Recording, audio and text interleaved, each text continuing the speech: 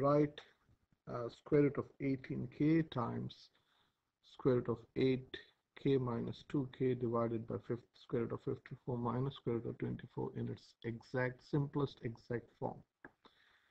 So let's simplify what should be done first. Whenever you're simplifying, you have to simplify always the bracket first. So this is equal to square root of 18k times square root of 6k divided by, I can see a 6k, yeah?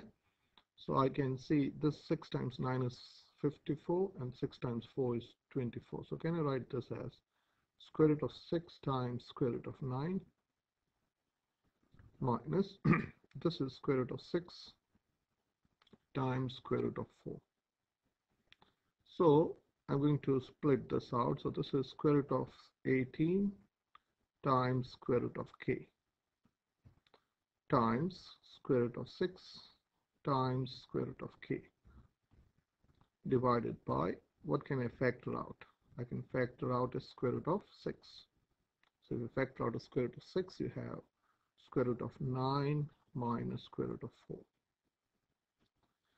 So this is, you got square root of k times square root of k will become k. So this is square root of 18 times square root of 6 times k divided by square root of 6 times, what is square root of 9?